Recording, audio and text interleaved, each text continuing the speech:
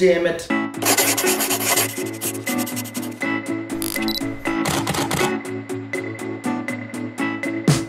As you know, the past few videos, I've had this horrible haircut right here. The reason why I had to shave my head is because a few days ago, we ended up doing the photo battle, and whoever loses that photo battle had to get their head shaven, and the winner gets to choose like a pattern that they want to put into the loser's head. 7,000. No!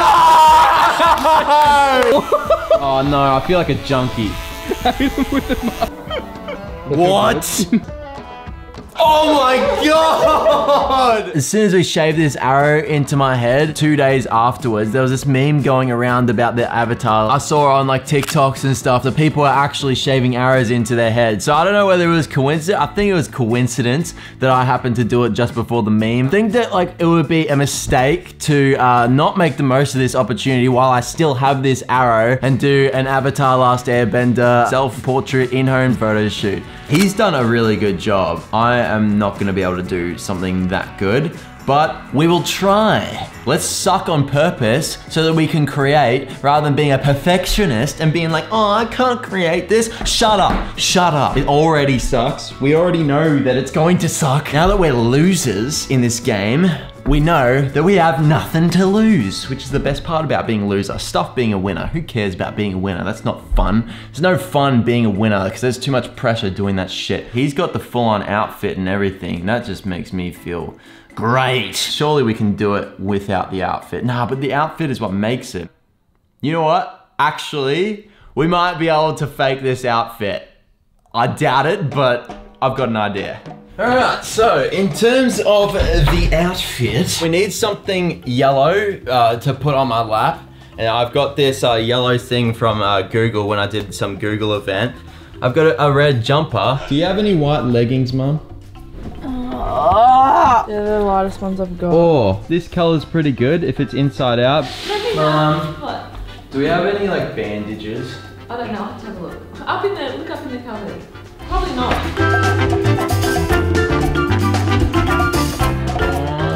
I love you. I'll talk to you later on. Hayden's annoying me. Okay. My question, we don't have bandages, but do you have like any like skin colored leggings or something that, would you have like anything that I can like roll up to make it look like it's a bandage? Look, Do you see? love oh, me? look, there's that. There's a top. How can I make that look like a I bandage? don't know. Actually, I might be able But to. don't ruin it, because that's good. I wear that under.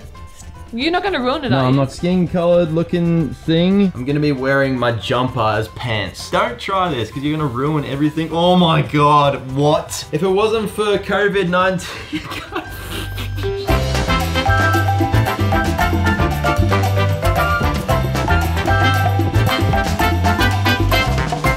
I think that this location just out here is perfect for this. We've got a little bit of like greenery in the back. I think that this is like a nice meditation sort of vibe.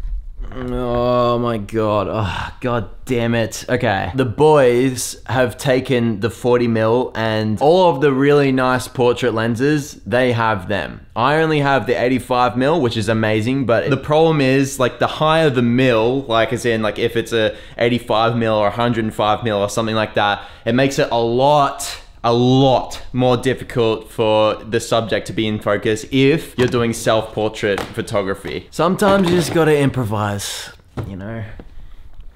I think that's pretty good. I want to make it look like this arrow is glowing. So the way to do that is by having some sort of light, but then photoshopping out the light in posts. Normally what you could do is you could just get your iPhone, just get a blue screen or a red screen. But in this case, because we're outside, we're gonna need much more light than just an iPhone light because that's just literally going to do nothing. So I have this light, the LumiCubes that I used to use. I have this thing that goes over it to sort of diffuse it a little bit. Maybe if we have a blue texture, we can draw a blue thing on that and then the light that goes through it will be blue. All right, we'll give that a go. Let's see if this works.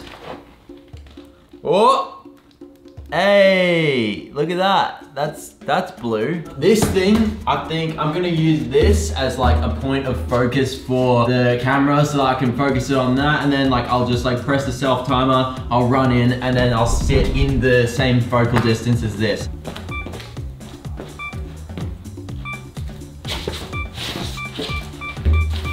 Oh.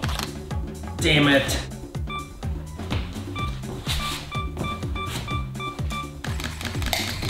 Damn it. Oh, god damn it. I might actually need help for this. I don't think I'll be able to do this all myself. Oh my god, this is frustrating. You know, this is actually like very difficult. And wearing these pants, this jumper on my legs is extremely frustrating because it keeps on falling down. This is really like testing my patience. I want this to be difficult because every time that you do something difficult, that's when you're putting yourself out there and doing things that you wouldn't usually do. You're shedding a layer of insecurity and fear. I already feel myself having way more fun just because I'm just letting myself be an idiot. It's really good. I'm liking doing this. I think we might be able to actually work with this. Nice.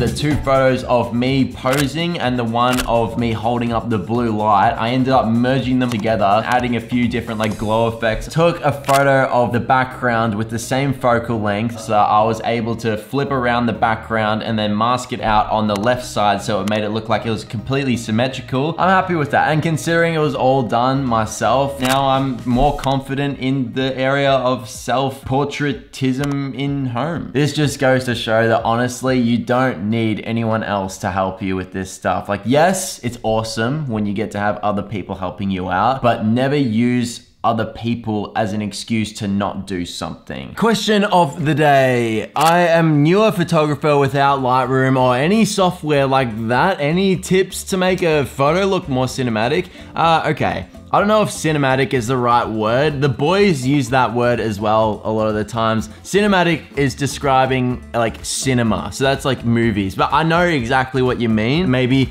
analyze someone else, like how they edit their stuff, and maybe you can try editing it like them and then putting your own like little twist on it. Good artists steal from other artists. Don't be like, oh, this person did this person did that. Like, I don't want to do it because they did it. Do it anyway. Shut your ego up and just create. That's the end of the video. If you like this video, maybe consider liking and subscribing. It's up to you.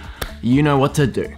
It was awesome hanging out with you again, and I'll catch you next time.